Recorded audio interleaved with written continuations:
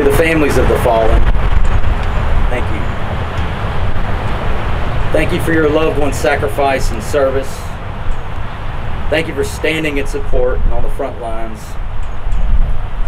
when you all knew too well the price that could be paid.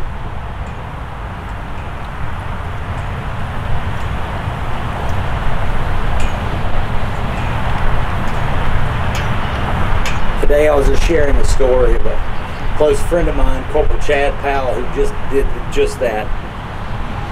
He was a godly man, came from a long lineage of Marines.